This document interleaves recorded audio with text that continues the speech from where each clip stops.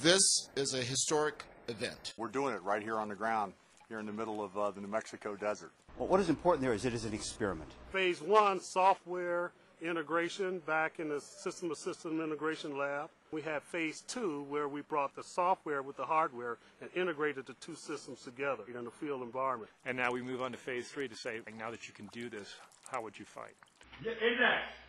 So you got all kinds of acronyms. You got the SUGV, that's the Small Unmanned Ground Vehicle, really a squad robot.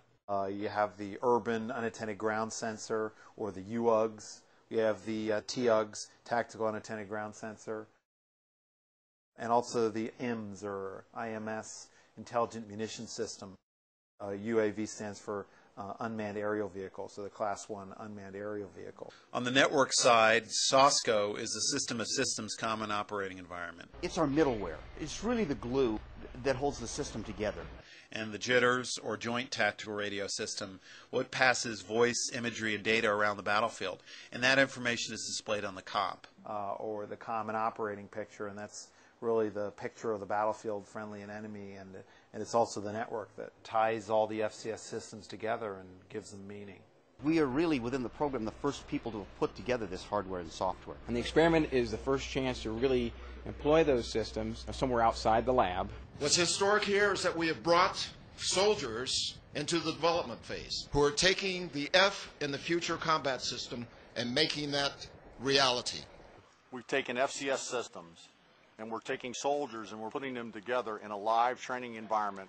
With rain and snow, and you're bouncing over terrain. Well, the soldiers got classroom instruction on the FCS systems, then ran through a series of tactical exercises over a couple of weeks, learning and developing new tactics, techniques, and procedures, TTPs, and really figuring out how they would use these systems in the real world. We now put designers, software engineers, working directly with the soldiers. The ability to get soldier feedback early in the process and then incorporate that into the design, that's tremendously valuable. The engineer was furiously taking notes and realizing, yeah, I know what I'm doing here when I designed this piece. Now I've got some guy who's actually going to be using it. And they say they're coming up with a better system next year that will have incorporated most of those things that I spoke to them about. And all this great interaction culminated in a single capstone tactical exercise with the FCS company team clearing an enemy-held village. FCS systems increased our efficiency by a very large margin, mitigated risks that we would normally take, risks to the flank maybe, risks to the backfield, risks to our six. We use sensors, layering sensors. We were able to destroy the enemy before we even LD'd from the objective with network fires at his observation point. I was a squad leader for First Squad. So my job was to secure a foothold in the first two buildings. We pushed the SUGV out to Alpha 2. As soon as we went in Alpha 2, we got hit. So right away we knew there was an enemy in Alpha 2. Alpha team leader Sergeant Woods did his job, threw his flashbang in there. We were able to move in quick, take the enemy down because the SUGV gave us heads up as to what was inside the building. It helps my guys' confidence because they already know what to expect. My team had a couple main missions. One of the missions was to clear Bravo 1. The buildings we cleared during this experiment, a squad would clear 2 rooms and they'd stop. Those UUGs, you can place them and you can drive on and continue to use the same squad. Red 2, this is Red 6. Go ahead and send your SUGV into building Bravo 2.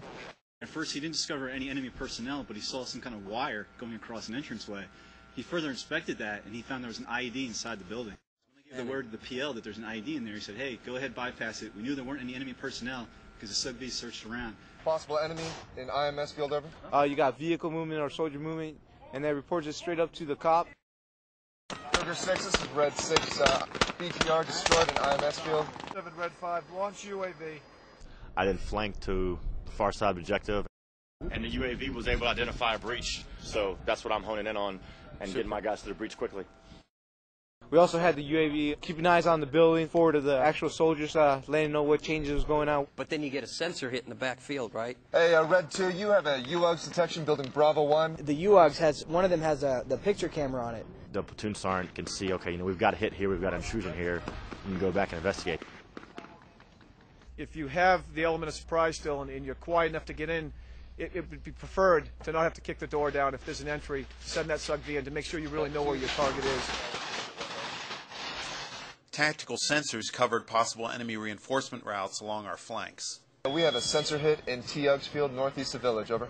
Turned out to be a BTR, so we called in close air support.